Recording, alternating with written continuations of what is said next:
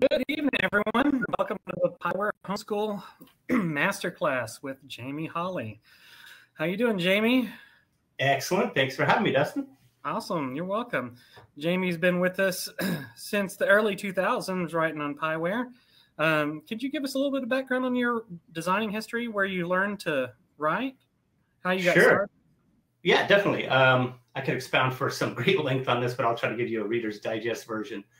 I marched Blue Devils, marched the B Corps, marched the A Corps, aged out, went and taught the Blue Coats rather than aged out in 94, 95, 96. I taught the Blue Coats and started teaching Key Poland's brand new high school in Clovis called Buchanan High School. I loved the drill stuff, so I went and taught visual there while I went to college at Fresno State. Jay Murphy was the drill writer, and I had always picked Jay's brain when I was marching Blue Devils. So he would just, every time that we wanted to rewrite, he would just say, hey, have Jaime do it, have Jaime do it, have Jaime do it. And I started doing rewrites. That was back in the day when we wrote everything by hand. So it was graph paper and pencils. And I'm kind of a drawing geek anyway. I wanted to be an architect, so I loved it. Awesome. Did that for a while, graduated high school, graduated college, went and taught math at James Logan High School and started writing like 3-4 shows on the side to make extra cash, as I think people that age out do that. Eventually I decided I didn't like teaching high school math as much as I liked writing band drill and teaching band for a living. So I left the high school gig, and here I am, gosh, I guess 20 years later, and living in Long Beach, California, writing 10 to dozen BOA shows, a couple drum corps shows, 3 to 6 WGI shows, depending on how busy I want to be, doing a little judging, stuff like that. Awesome. Yeah, it's great. I wrote by hand for a long time, switched over to Power, I think in 04, somewhere around there. Troopers was the very first thing I had done. That was the very first drum corps gig I had been hired to write. And it was a good time of year when I didn't have a full fall schedule, so I picked that one to be the learning curve on Power. Awesome. Well, let's just dive right in. What do you have for us tonight? Show us how you write. Right on. Well, kind of do a scatter shot here, and obviously anytime if anybody out there has questions, feel free to interrupt me. I don't mind changing my train of thought.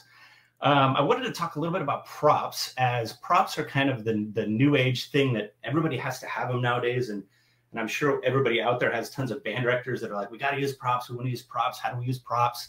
You know, at the Blue Devils, which is kind of my main gig, we started doing props quite a while back and really getting into what the props were and what that meant. You know, so we had some, I've had a lot of experience in what worked, what didn't work through failures and successes. So part of my thing is when I talk to a band director, it's definitely the first call, you know, when we start talking, what are you going to do here? What are you there? It's, do you want to use props? Have you used props? Mm-hmm. What do you know about using props? I think I've failed enough times with props that I try to help people steer clear of problems that arise.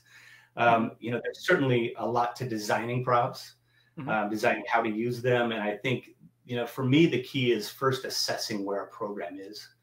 You know, are you ready to use 20 moving props? You know, do you know what that entails? And, you know, so I try to give people a good idea before we ever put anything down on paper, before we do any of that. I try to give them a really strong idea of what it's going to involve for their program. You know, come Monday at 3 p.m. when they say set it up, what does that mean? You know, are you using the props every day? Do you have them stored next to the field? Are they easily lugged out to the field? Do you have a crew that's going to do that? Do you have band dads are going to do that? On Saturdays, is band dad's going to load them onto the truck? When you get to the show, who's unloading them? Do you have enough people? You know, so there's a lot of logistics that go into it. So that's certainly something I try to tackle right away, with the fact that, you know, people watch shows now and it seems every competitively successful band has props. So going in, everybody's like, we got to use props. Power has gotten infinitely better on how you guys let us use props and design props and move props. It's really come a long way, especially the Performer prop tool that came out a couple of years ago. I thought that was a game changer. But, you know, my first thing before even design is just try to get their heads in the right place, make sure they're really aware of what that means to be using those props. You said that you try to establish where the program is. Do you, as a designer, actually fly out to see them, or is it more of a Skype meeting, or how does that work for you? I think that depends mostly on the band budget and you know where they are in their development. If you know, if a program is already well established and they have a big budget and they fly designers in or something, we might do that. Typically, the first phase is probably a phone or a Skype thing, something along that lines. Now, Zoom, I guess it would be nowadays. But yeah, and it really is kind of just asking those probing questions about have you used them? Did you make them? Did your boosters make them? Did you have a company make them, and that kind of stuff? Understood. Great. All right. Yeah, I guess should we start talking about some designer props? Or let me talk real quick about, I guess, when you're deciding with directors and program coordinators and music people, I think the props kind of fall into a couple different areas. You have moving props, you have stationary props. Moving props, are they going to move many times? Are they going to move once? Are your stationary props, are those things that you need to use every day? Are those things that you can just set up? You can paint a field on your practice field or tape an area out on the turf field where those are going to be. So it's kind of determining whether they're going to be moving things or stationary things. Right. I think one of the newer developments over the last couple of years is now everybody seems really anxious to start moving the front ensemble and putting that out on the field. And that's, in my mind, that's kind of an add-on to the prop discussion, because now the front ensemble is on the moving field where all the other people are going to be doing. So you have to account for it. You got to know what that. A little editorial on the front ensemble change. Drill guys, visual designers, color guard people love to put the pit on the field. As a rule, percussion and band directors hate the pit on the field. So as you go into negotiations on your design meetings, know that going in. The pit guy is going to say, nope, I want him on the front sideline. So, you know, some of that is developing rapport with the rest of your design team, and some of it is just knowing what the program is ready for.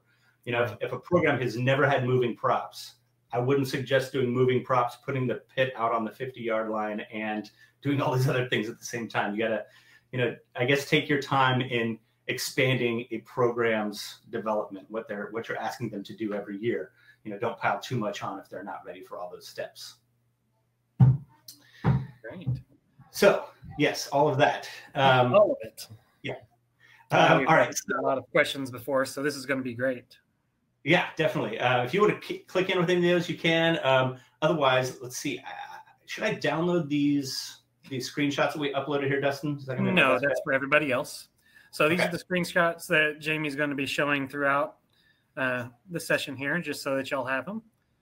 And if you share your screen, you can start showing those. Yeah. So should I pull those up as PDFs on my screen, Dustin? Is that my best option? Yes, sir. Okay. On a second. Let me get those pulled up over here in my documents. And if you just let us know where we're starting, and if someone wants to pull it up on their screen, they can do the same. Gotcha. Yeah, so the first thing I was going to do, I put up a bunch of things called Lindsay random props. If you want to open those up, Dustin, or do I open those up here? Yes, sir, and then just share your screen. Gotcha. And sharing my screen. It's not sharing, Dustin. I'm clicking on the icon. It says, and then click share screen, and then choose your entire screen and choose the correct window. Okay, and let me get the correct image over there. I had it on my wrong screen. Perfect. I should share my other main screen. Sorry for my technological difficulties here, everybody. Okay.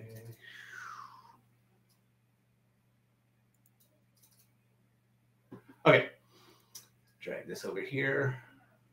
There we go. Okay, so something that I do when I'm going to design a show is I need to share the screen. It's not sharing yet. Oh, sorry about that, Dustin. Share. On the session window, just click on the sharing options at the bottom. There we go. Okay, we got it now. Okay. So something that I do, I do a bunch of shows with Lindsay Vento. We're friends, and we work together a bunch. And something we started doing a few years ago, we just do a bunch of random prop setups. Once we kind of get into a show and we talk about what might work for them, you know, her and I will kind of brainstorm, okay, they're ready for moving props. Let's do 10 big things or 8 little things or 24 small things or some handheld things. This is a presentation. Lindsay just did a presentation the other day. and she asked me to just kind of make her some general ones, kind of demonstrating some stuff that we would do in the past. And so I just made some general layouts for her. Sorry about that. And these are really just general. These didn't pertain to any one show. She said, hey, just write me some things with some small 3-foot circles. What are all some different settings that we can do with some circles? And so I made a bunch of these things, and I need to drag them over here. So we just did different setups, showing some different ways that that we could utilize those same props. I moved them around the field for her. She did this in a presentation to band directors, showing how you can do some different stuff. And my goal was just to give her some jumping out points. And this is what her and I would do in private before we ever showed this to the rest of the design team. And we just come up with all the different options of ways that you could use this prop. And this one, we just do different setups. We then kick the tires on which ones she likes, which ones I like. Once she finds the setup, and I kind of say, you know, we'll kind of go back and forth and say, okay, I think in this show, they probably shouldn't move things more than 3 times. That's probably going to be a good amount for them to bite off. Or they're really good. They're used to logistics. They've used prop to bunch. We can do 8 setups, 6 setups because they're handheld. Whatever the number is we decide on. Then her and I will go and we'll kind of look at the different, layouts. And she'll be like, okay, I like this layout. Here's some more things. And with these layouts, she kind of picks the ones that she's like, I can build an effect around that setup. Okay. We'll put the guard on the diagonal. We'll put the winds all over here. That's cool. She's like, that's cool. We can, whether or not she knows where it's going to go in the show, she's like, that's something we can do with. I'm like, okay. And again, I just made general prop setups that I thought, this looks like a useful prop setup that we could do. So even before you start putting people on the field, you're just getting general ideas of, one, we've established that we want some moving props. Let's try to get some ideas on the field for those. Absolutely. Absolutely. This is well before this is usually what with Lindsay, and now I do this with a bunch of my different program coordinator clients. We do this way before, like most of my bands for the fall, we've already done this process before the music's even done. Because it really helps the program coordinators know, like, okay, there's, in addition to the music I'm working and stuff like that, there's going to be 4 prop setups. And this kind of helps them program their stuff. I didn't used to do this 5 years ago. I didn't do this for anybody. Now I do this I offer it to everybody, and probably half to 2/3 of my groups ask for this. And starting in February or March, when we start talking music, we start doing these things and laying them out. And so once we find them and we're like, oh, that's a cool one, that's a cool one, that's a cool one. And, let's say we came up with 6 that we liked. I now go back and try to pick them in what I think is going to be the best order. And part of that is just and that's not a creative choice. That's a functional choice that I'm making. And that is through my experience knowing that you don't want a prop to have to sprint all the way across the field, right? It's just logistics. So then after we find all of that stuff, then we'll go and I'll tell her, like, I think this is going to be the best order for the props, just based on what you want to start in, where you want to go, so that they're not traveling really far one way on the field and then having to go 30 yards the other way. Not because that's a bad thing, but because logistically, I know that most people look really bad moving a prop for 40 yards. So try not to do that. So I'll try to come up with an order of the pictures that she thinks we can use effectively. And I'll say, well, this one's a great starting point because this one's a great ending point, and they lead from here to here to here to here. I pulled up on my screen share here. This is the Academy thing from 2019. Okay. And we did one of these, Lindsay and I did, and we went back and forth first on initial layout where the front ensemble is going to be blah, blah, blah. And then we said, okay, we're going to have some of the moving props. We're going to have this things be stationary. The front ensemble is going to be stationary. These things are all going to move. We had laid them out. I found an order that I thought worked best, and then I put them here so she could kind of look at it and be like, oh, okay. We wound up inserting a couple other setups, which happens often. Right. But this gave her a good layout. So she had this in hand as she was working with the music arrangers, and she was kind of plotting out how far between events things were. She knew what kind of the fence post setups we were going to do. And again, this is way before any drill was done. We have this for reference, and she says, hey, in the ballad, let's go to prop setup 6. That's going to be the ballad set. And she puts that in her notes. So I have all the other details, and over in the line it says prop setup 6 at measure 13. Awesome. We already know what that setup is. We probably have a pretty good idea of how long it takes to get there and stuff like that. Right. So yeah, go ahead. We have a question from James. Do you ever find yourself needing to adjust the order of prop setups based on the musical flow? Yes. Not typically the order, but we will sometimes insert additional setups to help get to something. Typically the order is kind of picked because it was a good order and the events were going to fit within that order. We will change. I mean, if I would say when we're conceptualizing, we might wholly reorder, like, hey, let's take the grid and swap spots with the circle in the show. Once we kind of started the process, we typically wouldn't change that too much, though. We might, though, say, like, it's a long haul to get from the grid to the circle, so let's have a scatter in between, inserting something in between. So again, you're trying to eliminate some of these really long moves that you have to do. Right. I have another thing here that I'll show you that I've done. Again, this is just for props. I think, let's look at, I think it was North Hardin we did this one on. North Hardin is a great little band if you guys haven't seen them. Their show last year, I loved it. It was a great show. Okay, it was not this one. I opened the wrong file. I'm failing. No, I'm just trying to show you on one of these shows that I sometimes put on there for Lindsay how long it's going to take to get from one prop setup to the next, so that she has a concrete idea like, okay, this is a 28 count maneuver. Which one did I do that on? Let's try Mr. Ridge. I think I have Mr. Ridge. I did that.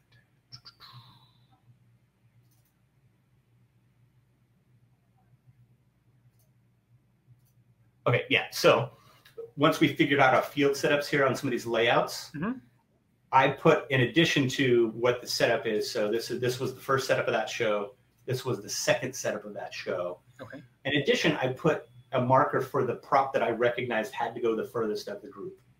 So on side one, the prop that goes the furthest needs about 32 counts to get from here to its new location here. Side two, I did the same thing, so that I knew the furthest prop over here was going to need about 32 counts to go from here to here. I did that in a few of the different moves so that, again, she could know, like, I'm building in a transition here. This is part of the construction of the music. After the hit, we're going to start a development. In the development, the props need to move. She can look at this and be like, oh, I need at least 32 counts if everything's moving at once. If we're going to layer the prop movement, 32 is the minimum, 16 props, add 4 counts for each prop if we're sequentialing it. But this helps kind of functionally build the framework of your show. It really helps you so you're not guessing or get into the close and you're like, oh my God, I can't get the props where I wanted them, or it's going to take me 150 counts to get there. So these are some logistic things that we've kind of discovered over the years that help us framework a show. In reference to James's question, the form I have pulled up here, we didn't actually use this form. Once we got into the show and we got to the closer, we were like, because that's not the form we wanted. I wanted being a big old A-frame shape. So we just picked a whole different setup to end that show with. Great. Yeah, so those are kind of some of my pre-design chunked out stuff that we do. And for all you guys that are writing shows, you know, you might not know some of the pitfalls of the problems you're going to have with moving props. But if you could adopt a system like this where you at least get a ballpark of what the setups are going to be throughout the show, it'll save you so much headache. You know, I always think drill writing is, you know, it's solving a matrix of equations, you know, and sometimes it gets to be 30 equations you're trying to solve at the same time. Any of those you could take off your plate. It's certainly going to help you, you know, solve the problem easier. You know, if the prop's off the plate, I know the props are moving at measure at letter A to B. That's the prop move. I don't have to concern myself with that. I'm just managing bodies otherwise. So it's really helped me a lot, even knowing that it's probably going to change. Great. Wow. That's awesome. Now, when you're starting this, you normally just have the general idea of the show, correct? Yes. And music is either not written or hasn't really been chosen, so it's just kind of you start this and then start everything else. I think that's generally most of the shows I work on now, but I mean that's not all shows. You know, some of that Dustin comes down to program coordinators and what people like. You know, I think more. I guess I reference BOA shows because those are the ones that I kind of spend the most of my time working on. And right. You know, these are big, huge bands with lots of people and lots of stuff moving around. Exactly. Yeah, so you know, it's just trying to, I guess, what the program coordinators are building the show out of. Mm-hmm. You know, I feel like most of the designers I work with start with a concept, And the Right. concept is something that has a visual hook and a music hook, and you kind of simultaneously design those along the way. You kind of, once you get the concept, you get a visual, like the thing we did here, where it's really just big bullet point, the big fence post kind of things in the show. Then the music goes and gets written. And then when it comes back to me, it's like, okay, the music has been written and I know where these fence posts are going to fit within that show. Right. So I guess it's mostly concept, but occasionally somebody's like, you know, I love this piece of music and we're doing this piece of music, and that's cool. Then, you know, then you write a show around that. But typically I think most of the shows that I wind up working on are start from the concept out. Right. We have a question from Chris. Have you had any experience having to add props to a box show where the band director wants multiple prop moments, but the music wasn't written for it? No. No, I haven't. But only that's because I don't do a lot of box shows. Most of the shows I work on now are custom shows. But I think that question can be answered with, I think that, you know, part of being a drill writer is helping band directors and program coordinators navigate the logistics of a show. Right. Most people, even really, really good band directors, don't always have a good grasp on the logistics of what it takes to do something. You know, you can't tell you how many times, you know, you get ideas and they're like, want everybody in a tight ball on the 20. And then like 8 counts later, it's like spread out full grid on the field. You know, like, the laws of physics dictate that I can't do that. Right. And I think part of that is having that conversation and being able to, you know, to be able to parse that without, I guess, being offensive or, you know, and there's the art to that, you know, how you communicate. And band directors don't know that. And I found often that if you could just explain it free of, you know, free of emotion and just logistically say, there's not time to do that. Or you say, okay, that's great, we can move stuff. We're going to need 24 bodies in order to move this stuff. Which 24 bodies do you want me to use? Right. And they're like, oh, well, you can't, everybody's playing. Well, they can't move the props. You know, it's mainly just explaining the logistics of this.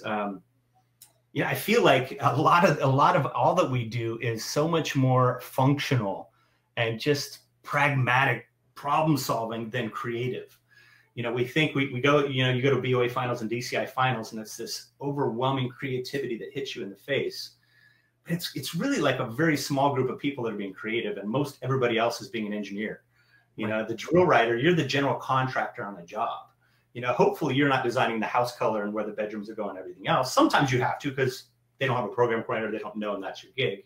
Right. But ideally, they're telling you, I want a craftsman style house, I want 3 bedrooms, I want 2 baths. And then your job is to construct it with the best mechanics you can.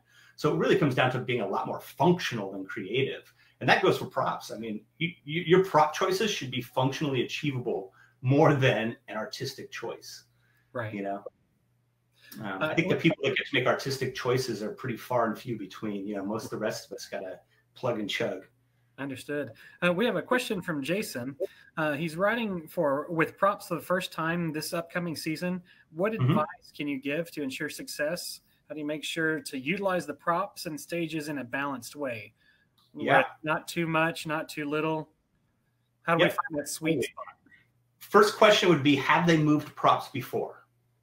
If the answer is no, then I would move them at the least possible or the least number of things moving. So maybe you start and you have some stationary props and 2 moving things or 3 moving things. You know, another thing to do is I would always err on the side of caution. I say that having been like, I spent decades being like, they got that, they can do that, they can do that. You can do that with 2 bodies. How do you make that? And it just doesn't. It's just you overtax people. You overtax kids. You know, you ask them to already play and do all these other things, and now you got 8 counts to move a prop 10 yards and get your horn back on your face and enter again. So I would say err on the side of caution. If they want to try moving things, figure out the least number of moving things you can do to pull off the idea, and moving the least amount possible is always better. I mean, often create effect if you're going to have a grid of props. You can create an effect by just taking every prop off of its dot by 2 steps and turning it on an angle. You know, and that's your starting set. And then when you want to sense a resolution, everything only has to move a little bit and line up. And now you've basically moved every prop 2 steps and changed the angle of it, but you've created a resolution and you didn't have to move anything 10 yards. Right. I guess the overriding message is don't underestimate how much it taxes kids to do this stuff. Right. when planning things like this, Yeah. you're wanting to know, or how do you get the information on how the props or how heavy the props are, so how you can gauge the number Right. of performers and things like that? How do you manage that? Because a lot of times, since it's a concept, we may plan to build it out of aluminum, but we can only build it out of plywood or something, so that changes the weight tremendously. Absolutely. No, that is a very vital questions. Um, and I think part of that is ask a lot of questions, find out as many answers as you can. And then you got to, like, along the way, you have to adjust. I pulled up something here for us to look at. This is Vista Ridge from Austin last year. I say this because this show had lots of accommodations mid-process. We built these moving props back here, these arc of moving props. These were really cool. Kids could climb up on top of them, spin a flag and stuff. Then we actually, this giant rotating prop, this was the Mandarin's prop from a couple summers ago. They bought and added this in late in the process. Oh, wow. And it drastically changed what we did, because it's a 3-foot high shield blocking the entire middle of the field. Mm-hmm. So we had to accommodate ideas throughout as it went. You had to, things that we thought were going to work didn't wind up working. Let me open up another show here. I'm giving you a long-winded answer to that question because I think it's a really good question. Another show that just last year that we had to do that was kind of exactly what you're talking about was the LD Bell show. Mm-hmm.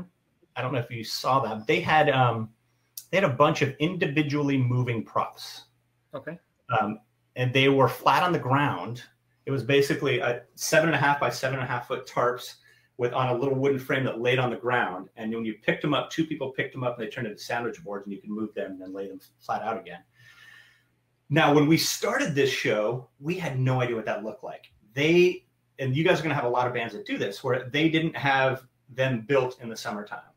At the beginning of band camp, we didn't know exactly how these were going to work, which was a problem for the drill writer. Right.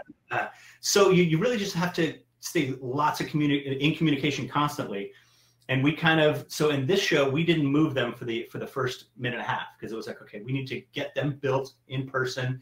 They started, once they had a prototype, they started sending me quick little videos. We think we can do it 2 people. It's not a 4-person job. It's a 2-person job.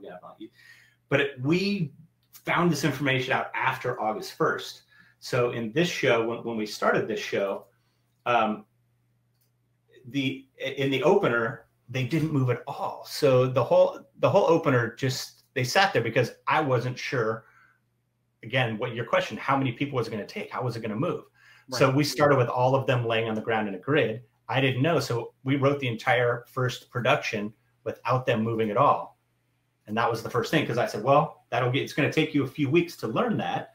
And in that process, you're going to have built some, and then we can decide what it's going to be. But we didn't know going in. So I couldn't do one of those like layouts that we did, like I showed you that I do with some of Lindsay shows, because we didn't know what the prop was going to look like and how it was going to maneuver. So we couldn't do those setups ahead of time. So that had to happen while the show was being developed.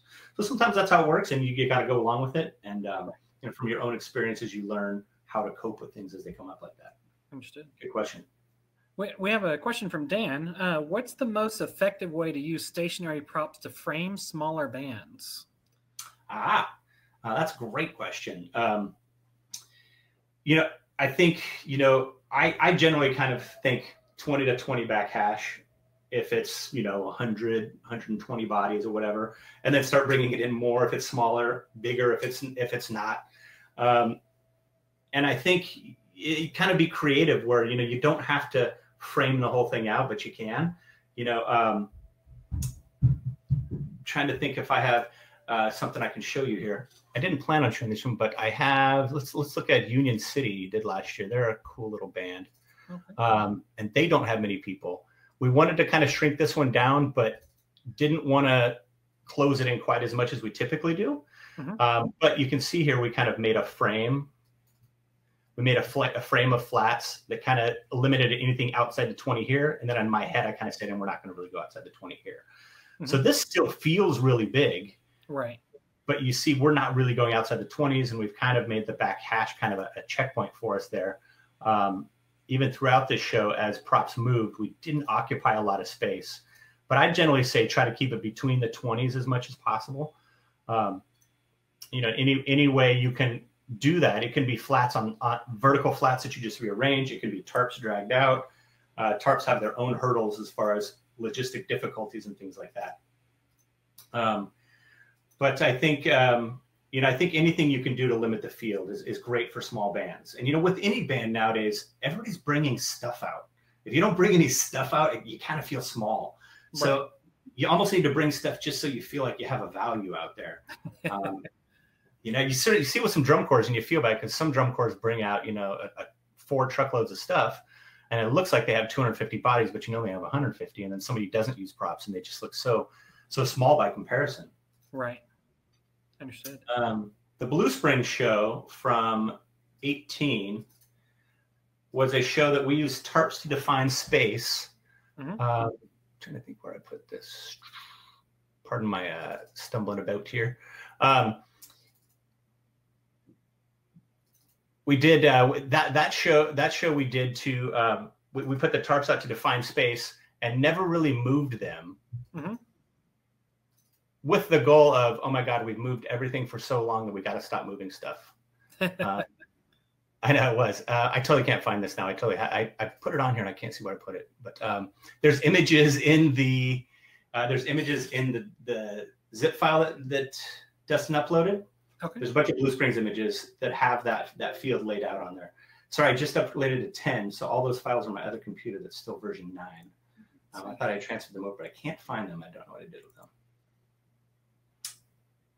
Let's but I can take over. You can walk through those. You want to stop sharing here? Yeah, take it. But I think using non-moving props to define space is a really good way for small bands, so you don't have to move stuff around. Yeah. So that show, which obviously this is a big band and grandiose, but these tarps were because we were just tired of Blue Springs has spent many years like moving tons of junk around the field, and we were like, we've got to have a season where we don't move stuff around, but we still wanted to have the grandiose feel of everything. So we had placed these out and then never moved them. It wound up being just as logistically tough as any other show we did, because when you pull this much tarp out, it's a whole nother challenge. Right. Can I change topics here, Dustin? Yeah. Jump on a different topic here while you have that up on the screen. Sure. So something I do, and you guys as the drill writers, I assume you're drill writers who listen to this, interject math where you can. I always say to the Blue Devil members, if you're not good at math, get good at math. Marching is a lot of geometry on the field. When you place your props, it should not be arbitrary. These tarps are not arbitrary. We went back and forth on the angles of these things. I sent Lindsay a ton of images to see what she liked. I didn't tell her that every one of the images, I placed the props at a formula that's going to help us later. And this is whether we're doing box props or tarps or anything else like that. So I know that I'm going to want to write drill sets that are 2x2, 45-degree angles. We're going to have lots of drill sets where you might be back 4/2, back 4/2, back 4, that kind of gridded form. These are formulas that you naturally use. I naturally use them. I don't know if you do. These are things that I use. So I looked at the props at a lot of those. So like this prop right here, this long one with all the bodies on, that's back 2/1 is the formula. If you were on practice field, this goes through a GAC every yard line. Oh, great. You don't know that when you watch, but the members know that. These two props, this one over here and this prop here, these are on 45s. So when you're on any filled form next to those is going to fill in nicely along the edges of those things. Now, when you look at it creatively, and again, this is where we made functional decisions, but collectively, that looks like a really creative choice, doesn't it? You look at it like, wow, man, that's cool. That show is called From a Different Angle. They just randomly put all those props out there at different angles. It's like, well, those are functional angles that are really going to help us with our process that we need to do. So, and it covered up the helmet accidentally. Accidentally on purpose. Well, when you're planning with these props, we have a question from Brad. Should you usually show which student is moving which prop within the transition in the software? Do you do that? Yes, you do. Yes. I'll say yes, always yes on that. Unless the band is really good and they're going to take care of it. But what I think you have to account for it. And much like the question earlier about, how do you account for how heavy it takes and how many people it takes? Right. I try to overestimate on that as well. If you think 2 people can move it, put 3 there. If they have 1 alternate per prop, which is great, like Vista Ridge that we just had pulled up, they had enough alternates to have 1 alternate at each prop, and that alternate was the owner of the prop. They had to get it out of rehearsal and get it back in, and they had a little list on there of the coordinates and everything. Right. But every time they moved it, another band kid came to assist them because we discovered that 2 bodies were better than 1 for moving those little things. Right. But I assigned the kid each time. You know, the ultimate thing you're trying to do when you're constructing a show is get rid of errors, you know, get rid of uglies.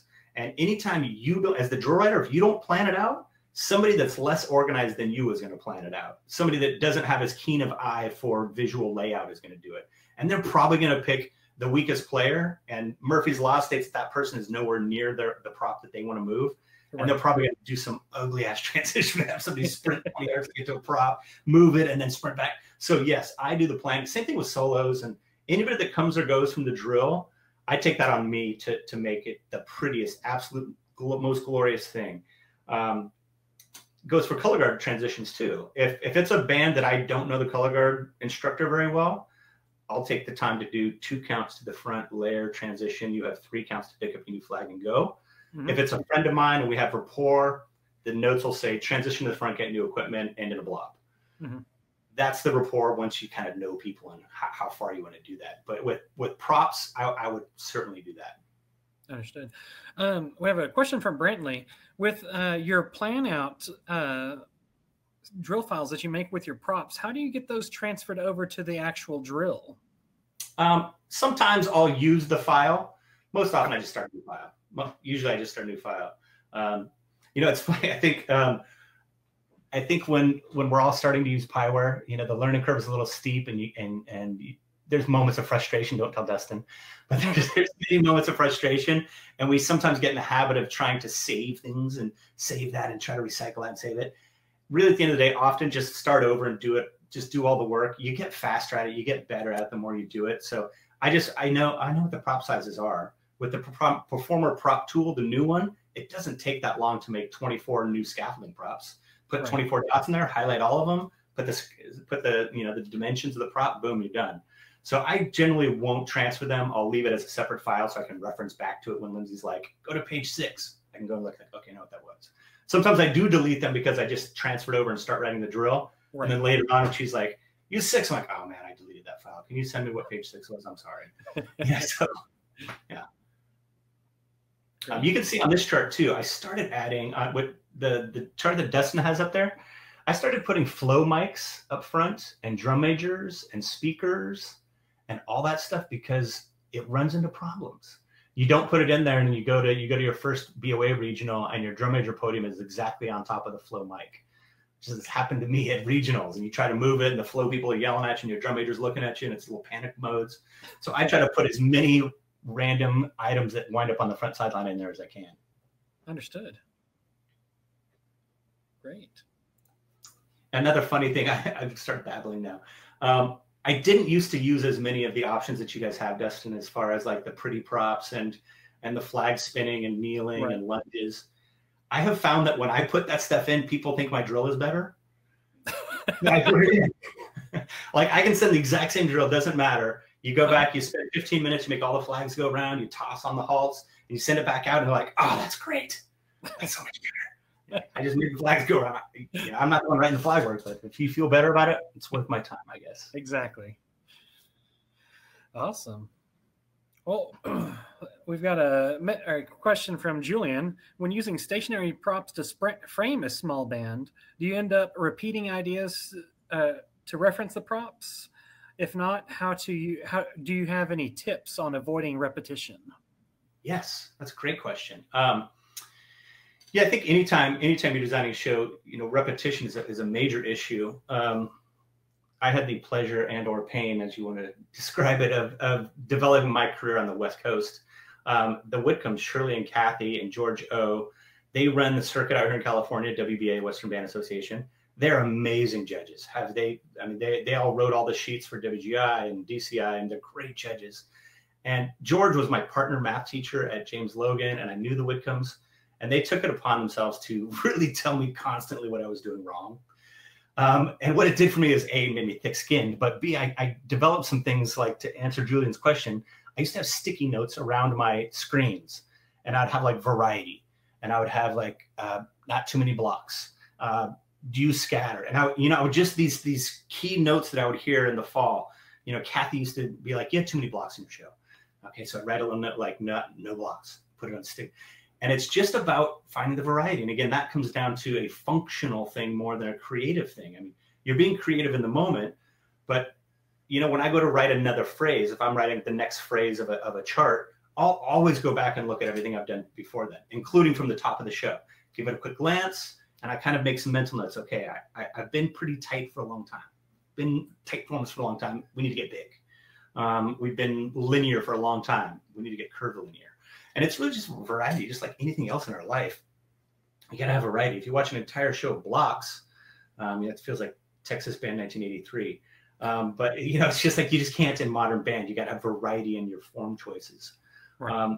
And part of that, going back to the functional decisions you make. When I look at a score, and I make my count sheets.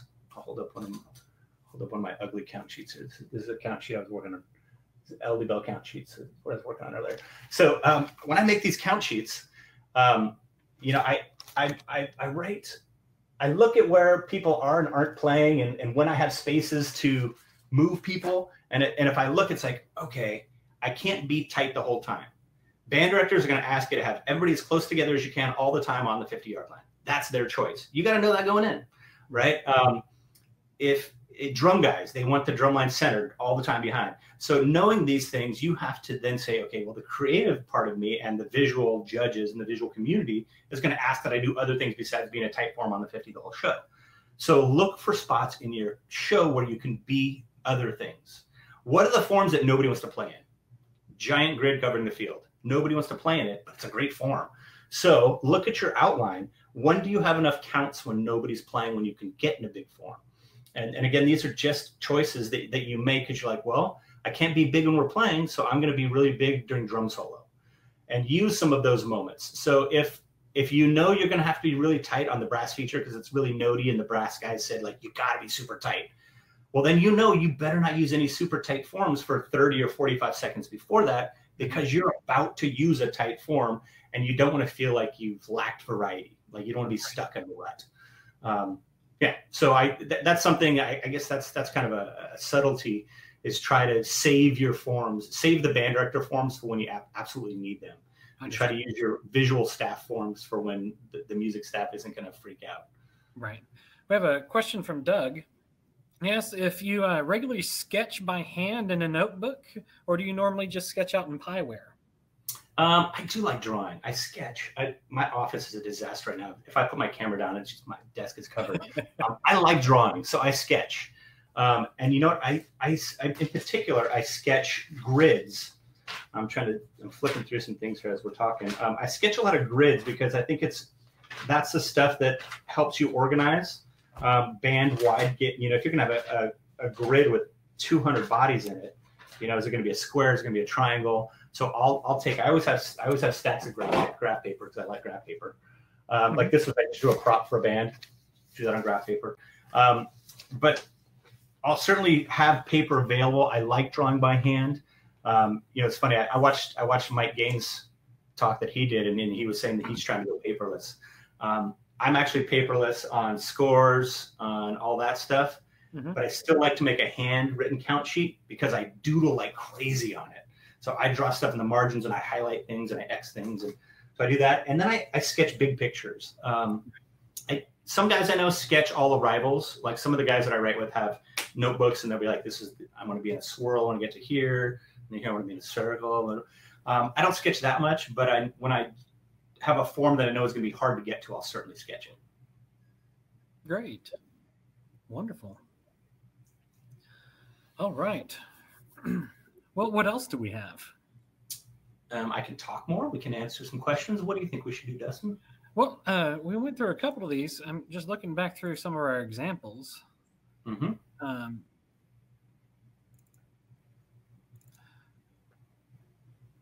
What is the smallest band that you write for? When we're talking small bands, we had a couple of weeks ago we had small bands that were 20 to 40. Do you have any suggestions for that size? When you're saying small bands, you were discussing about 100. I know, right? Perspective. Yeah, let's look at a perspective of a small band. Right. I would, I like to treat those. I don't do a lot of those. I only did Union City last year, and I think they were 1A band. But most of my bands are 6A, 5. They're just massive, these big things I do. Right. And I just kind of where I wound up. But I used to do a lot of smaller bands.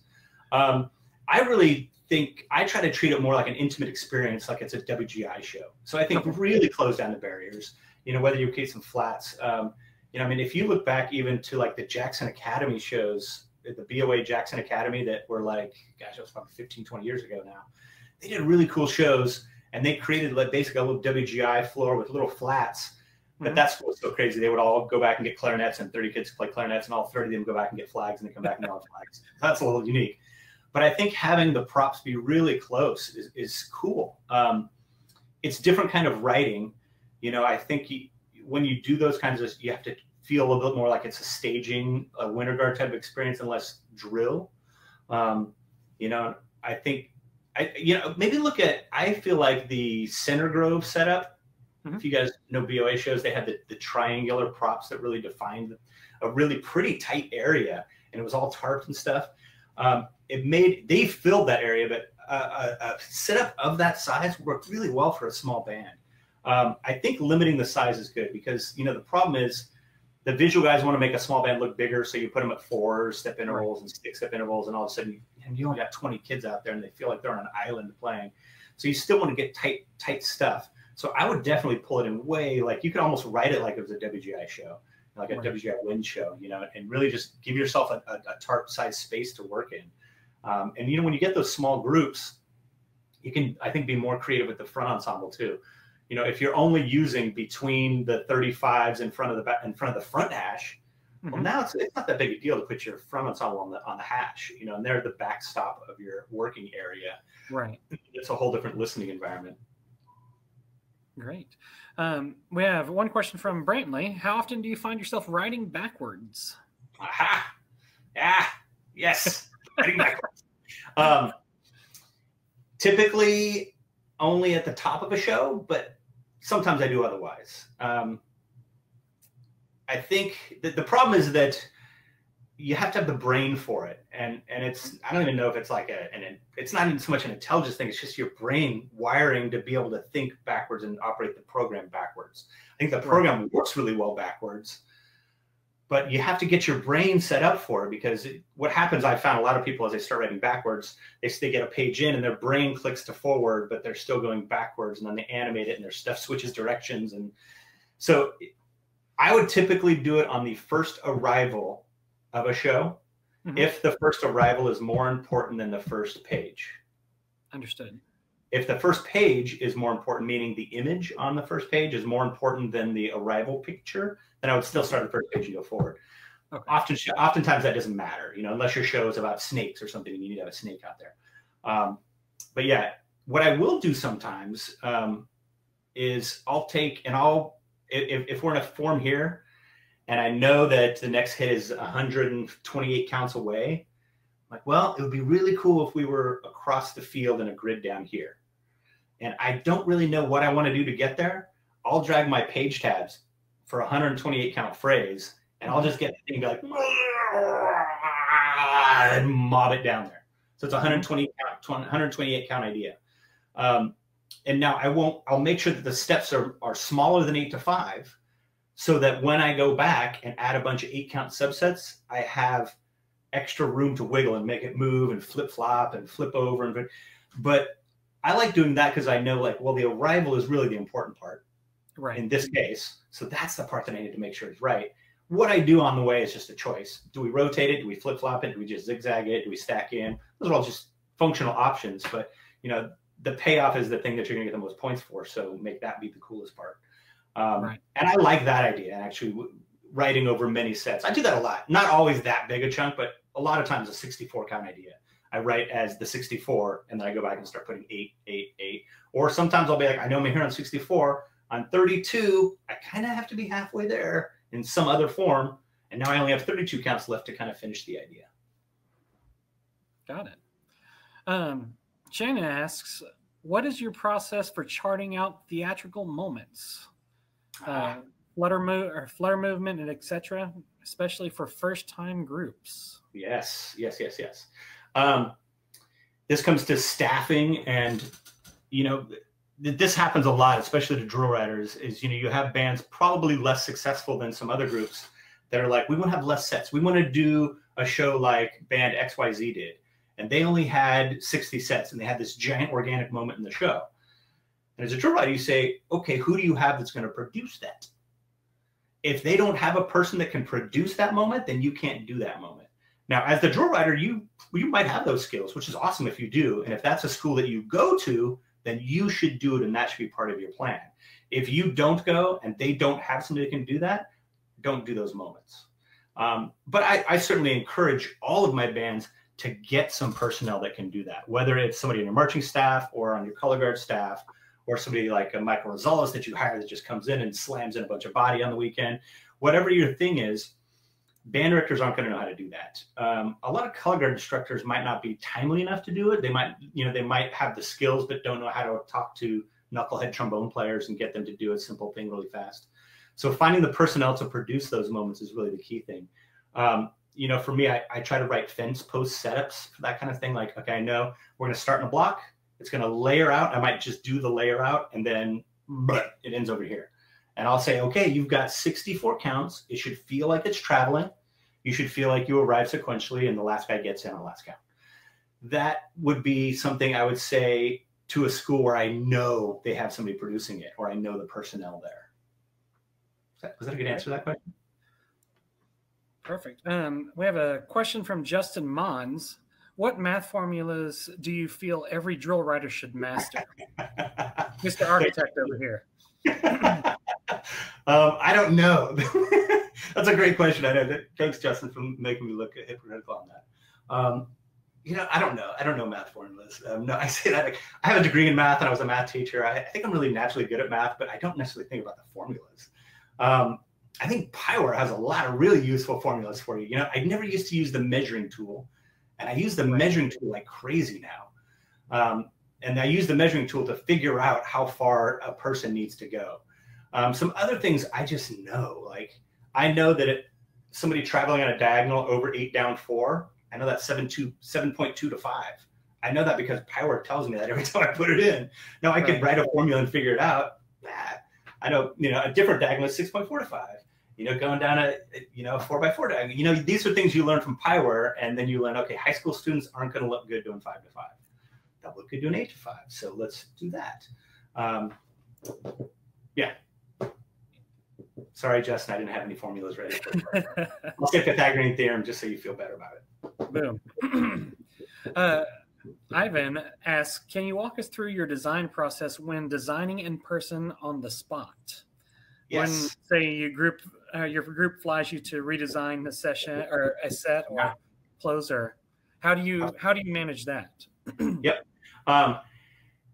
These organic processes, I do a lot of WGI. I do Riverside, I do RCC and United Percussion in the winter, and they're both world percussion groups that we spend a lot of time doing this. This is pretty much everything we write is in person, on the spot, doing it. Blue Devils, we write tons of things on the spot, in person. The process should be that you have goals and accommodations along the way. I think sometimes people see these things happening where you see like, oh, that guy's out there and he's just making this up off the top of his head. There was a plan going in beforehand. Like it was, okay, I know that I want to get to a tight thing in the middle of the field. That's my destination. That's a plan. That's at least a destination. I know that I can either do groups arriving every 2, every 4, every 8, every 12, depending on the music, because I listen to music a bunch of times and I thought, okay, these are arrival points. So I have lots of parts broken down before I do the organicness of it. I don't think you can go and just kind of open it and be like, let's see where inspiration strikes. Drum corps, you can do that occasionally, but typically people's time is more valuable than you brainstorming in front of them. So, I will have ideas, and I'll know like, okay, we can layer in here. And if I say, well, let's give you 2 counts or 4 counts in spot before you leave, now you just have to fill in a body thing. I'll do the arranging of the bodies and stuff and be like, 4 count visual, then you leave. You leave 2 counts later, 2 counts later, 2 counts later. 2 counts. And I know that the destination is over here. Somebody else will come write the body, your body guy or your guard instructor, whoever does that stuff. But I had a plan and I knew where I wanted to go. And I kind of thought, well, if the kids are really good, we'll layer this every 2 counts. Okay. If it feels like they're kind of struggling, let's do 4 people leaving every 4 counts. If that still feels like a lot, okay, you 8 kids do this all together, and now you leave together. Now you 8 kids do this. If that's still a struggle, let's do an ensemble thing. Everybody, let's all together. Let's go do this visual, and now we all move and flutter run together. So I think having those parameters, knowing that you have the ultimate goal, this is I'm going to do it in 4 counts, 2 counts is I have a checkpoint every 2 counts. Then you get there like, okay, they're not good enough for that. Let me dumb down the idea or simplify the idea. I think having those bailouts, you have to have those bailouts ready, or else you get in those situations when, you know, kids and staff are looking at you like, sorry, my idea didn't work. Experience helps a ton on that. Honestly, just doing it a bunch and realizing, okay, that didn't work, and stop that idea. But having some bailout plans. The main plan, bailout 1, bailout 2, bailout 3. Great. How often do you, or just for an example, how often do you fly out to your groups? Is it about half of your groups that you do that, or? It changes from year to year. The last few years, I've kind of been on a cycle. Last year, I went to LD Bell 3 times, Blue Springs 4 times, I think, and Vista Ridge two or 3 times. And those are the only bands I went to, just because I spend most of my time at my house. I know some people go more. Sometimes I have 2 Houston bands. Most years I go there and check those bands. Last year got a little weird. Right. I had scheduled before everything blew up. I had 3 trips to Austin, 3 trips to Dallas, 4 trips to Missouri I had planned so far in my schedule. Yeah. So, but again, this goes different people. You know, there was a time when I went to a lot of bands often, and I went a lot. It just got to be where, you know, I have the shows I have to be home more to keep up with my end of writing the product. You know, I think I teach drill pretty well, but there's probably more people that teach well than there are people that write well. And so I kind of thought, well, I'm going to slide a little bit more of the writing, let the other people do a little more of the teaching. I still like to teach some because I feel like you have to have a connection to members. You know, I have one group at least one group each season that I go to often because I like seeing kids and interacting with kids and all of that stuff. I think the guys that just write in their house all the time, you kind of lose a little bit of that connection with what it's like to be a 16-year-old and sweating through all this stuff sometimes. It gives you a perspective when you're writing, right? Right. Absolutely. Right. I remember years ago, I'd said, like, I'm always going to teach full time. And then, you know, you get to a point where you're like, I make a lot more money if I design 4 more shows. Understood. Well, does anybody else have any questions for Jaime today? We're getting towards the end of our session tonight. And Jaime, thank you so much for coming on. Yes, absolutely. It was fun. Wonderful. A lot of insight. We have a question from Shant. In your Pyware examples, how are you incorporating the color coding of the drill page tabs? Ooh, that's an excellent question. Let me open something that has here. You'll just have to start that screen share once more. Yeah, definitely. Let me open something here. That's a good question. I didn't used to do this, and I started doing it, and I love it now. We go to the 2019 shows. Let's pull up something. Let's see what this one looks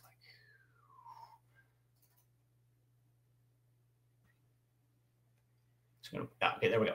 Okay, share screen. Share. Okay, am I up there, Dustin? Looks like it. Okay. Okay, so I think Sean's talking about this bottom line here, the colors down here. The page tab color. Mm-hmm. Yep. Okay, so I have my own formulas I use. Some of them randomly change, but some of them are. So for me, green is percussion. Okay. Light green is typically like a front ensemble entrance. A light color like the yellow or the light blue would probably be a soloist. I don't remember on this particular show, but it was probably a baritone soloist followed by a saxophone soloist. Pink are usually woodwind features. Darker would be a lower woodwind section for me. A lighter pink would be a different woodwind section being featured. Blue is all skate. Red is halt. Red is halt. Reshape, halt again, feature out. I started doing that, and I do that right when I put all the stuff in. Dustin, this goes back into I didn't used to use all the PyWare features, and as I insert more PyWare features, it gets better. Right. I started doing that because it really helps me. Now when I look at this, assuming I've only written 2 sets, I can look at this bottom tab and know like the chunks. So when I was saying earlier, sometimes I write over like a 5 or 6 or 8 page chunk. I can look and be like, oh, it's basically the same instruments that are playing for all of this. So like this stuff right here, this is all just woodwinds, this whole chunk here. So, it doesn't matter what the subsets were other than it's woodwinds are playing. That's helpful information to me to know that it's similar instrument groupings down there.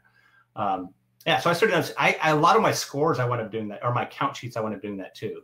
Once my ones I write out by hand, I have a whole set of highlighters, and I'll just quickly do percussion green, woodwinds pink, brass color blue, all skate reds, and it just helps you look and be like, block it out in your brain. Okay, right. I'm here, I'm there, I'm there, I'm there. I also like to color code my people on the field.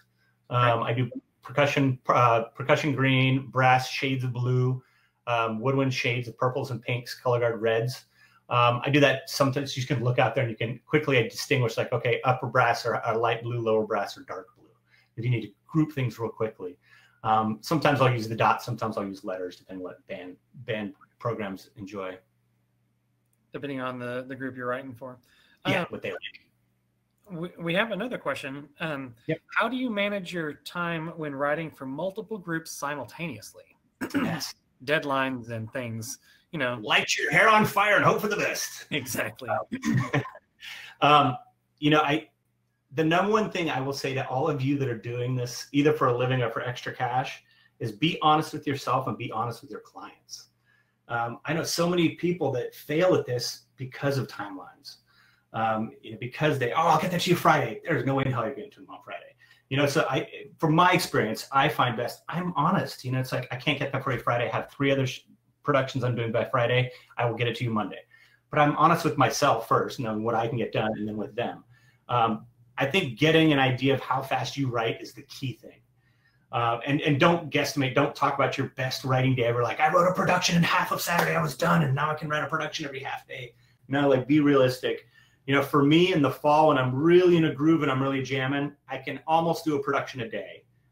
Sometimes it takes me a little bit more to tidy it up and get all the notes on there and everything. It's a really long production. It might be more, but that's kind of like, okay. And then, so I know in my falls, I do between 10 and 12 shows most falls, because I know that that's what I can accomplish within my days. By the time I'm getting my 10th ballot out, somebody's wanting a closer, and I kind of get that rolling. Right. I feel like it gets easier when you get bands that are early starters, which equals basically Texas only. But there's several of the big Texas bands that know, like right now, like I've written 3 minutes of LD Bell because they know what their numbers are going to be. So you get a jump start. So if it was drum corps season, I would have a bunch of show written before I even went off to drum corps. But I think, scheduling, being honest, and don't flake on your own jobs. It's your job, Right. So don't say I'm writing the closer on Friday, and then like, well, I'd rather go hang out the lake on Friday. You can't do that. But I think just honestly first figuring out how fast you write, and then be honest about that, and account for all the other things. Like, I got to eat dinner with family on sometimes, and I got to go on a date sometimes, and I got to sleep occasionally. But varying patterns. I adjust my sleep patterns based on the air. There's times when I'm super stressed, and if I'm sleeping 3-4 hours and I wake up, I'll just start writing at 3-4 in the morning because I'm awake and I know I have work to do. And then at 11 a.m. I take a nap for 2 hours. There's other days I get a good night's sleep and I'll work till 3 in the morning straight. So it's finding what works for you, but being diligent and being honest. Just don't BS people. Everybody knows. Everybody knows when you're not telling the truth. They know when they don't get a closer too. And honestly, right. Every bander would rather know, like, as much as they want to start the closer on Friday, they would rather know they're not going to have it and make a better plan than to think all week they're going to have it, and then Friday morning you're like, hey man, I didn't get it done. Now they're scrambling to adjust their plan. So just try to be upfront with that stuff. The domino effect. Yep. We have a question from Scott. He's curious about the Blue Devils design process. How much is organic on the field and charted later, or how much is charted ahead? Right. I purposely didn't talk about a bunch of that stuff because it is such a unique process. I'll tell you guys now, but I told Dustin I didn't want to talk too much about that because I don't think it's a process that anybody else can really use. It's a process that's developed through the personalities that are there and the talent that's there. Mm-hmm. We stage a majority of it now is organically designed and then charted after the fact. Props are still charted like we have. We'll adjust them, but like what I showed you, we'll have prop charts because those are super accounting. You got to be super accountable for where that stuff is. But really, the Blue Devils, almost everything is designed organically. That works because the members all have experience. There's typically one member that doesn't have drum corps experience. Right. In addition to that, the entire visual staff writes drill. If we're going to hire somebody, they do this for a living. Now, some drum corps, don't have that luxury. Your drill writer's a band director, or they're accountant and they just teach Viz on weekends. We have the ability to. So anybody that we've hired for the last numerous years is a professional drill guy. So they stage. They're not writing for the Blue Devils, but they do write for the Blue Devils because we'll be out there doing something, and we'll just say, hey, Peter, go organize the baritones, make it an arc. We'll be over in a second, and then the staff divvies up that when we do things. But that's because honestly, we're all drill writers. I mean, the Blue Devil staff, Peter writes Mandarins. I write Academy. Chris writes Troopers. James Gow was a Blue Devils, just left because he's writing Blue Knight. So it's like everybody is a drill writer. Right. So when we divide up and we do these sub projects, everybody has the skill set to quickly do this. And then Jay and I just go around and we edit. We're like, okay, thanks for spending 20 minutes on that, Zach. That's not the idea we're looking for. You guys bring it in. So and that process doesn't really work for a lot of people because you just don't have the kids to pull that off. And honestly, I think it's a little bit of a problem for Blue Devil age-out sometimes too. They don't realize how much better their talented peers are than most groups they're going to go work with. And you got to kind of tone it back and be like, kids aren't going to understand if you just describe a visual phrase with words and then assume that they know what all those words mean on ballet positions and they can do it. It doesn't work that way. So. A question from Nick. What is your least favorite design trend? Maybe with regarding drums. My least favorite design trend is throwing drumsticks in a drum show and people applaud. That's the most idiotic thing. Like, seriously, you play the hardest stuff ever and you're doing flips and you toss a drumstick to a guy 20 feet away and everybody goes. I can't say that. Favorite? I don't know. God, I feel like I layer everything nowadays. People really like the layers. I like the layers. Pyware has updated their sequential tool quite a bit. I still wind up doing a lot of mine manually. But layering things, I feel like it adds a layer of interest. I feel like people are trying to be more cohesive to what the musical score is. It's funny that I'm going to ramble, but we've all gotten used to forever, 30, 40, 50 years, you wrote a show and everybody starts, everybody stops, everybody starts, everybody stops, everybody starts, everybody stops. And the music is never written that way. Really, I mean, the equivalent of that would be like, bop, bop, bop. It's not that way. And I feel like people are more writing visual packages that are closely resembling musical packages. Like if voices are layering in, visual is layering in. If voices are layering out, visual is layering out. If one section's featured, one section's halting and everybody else is moving. It gives shows a lot more through designed feel when you don't feel like it has to be all start, all stop. The layering helps you with that, and it helps you fill space. It also feels more advanced.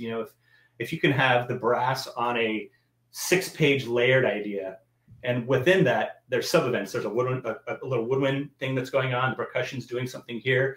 Now you have multiple music and multiple visual ideas, which is more complex design ideas. So I really like layering things. So I do quite a bit of that. We have a question from Chad. I had this thought earlier.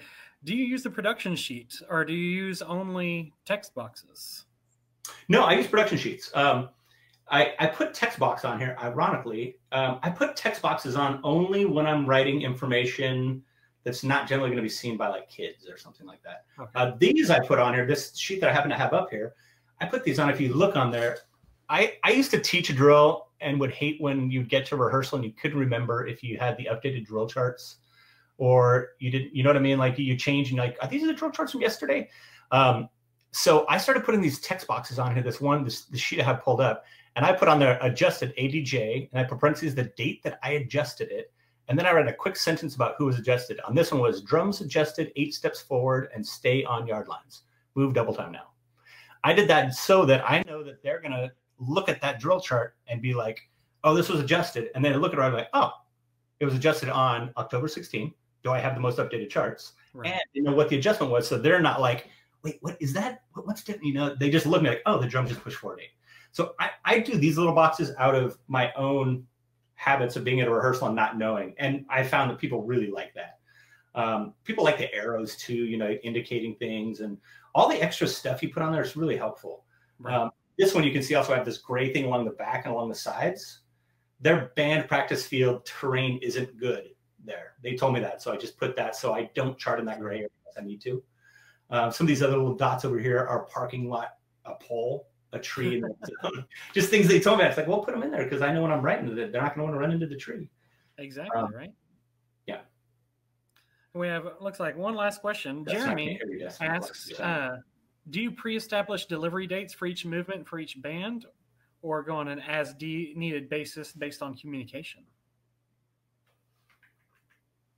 Dustin, can you hear me? I lost your sound. Yes, sir. Can you hear me? I don't know if anybody else can hear me. I can hear you. Can you hear me? Don't know what happened. Ah! I can see you. I can see your mouth moving. I see my voice. Can you hear me? Yes, sir. Oh, okay. I do use production sheets, though. Awesome. Can you hear me now? I don't use all the things on the production sheet, but I put comments in.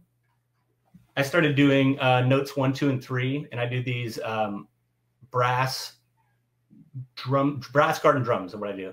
And these were great, Dustin. This feature you guys did where these go down below the grid now. Mm-hmm. Oh man, that's golden. This is great. So yeah, I do use the production sheet for all this stuff. It's great. Again, I didn't used to use this, but now I do use this, and it's so helpful. I love that the information's down below. I try not to use text boxes now, especially with big bands. The text boxes get in the way. Great. All right. I can hear you, Dustin. Still no?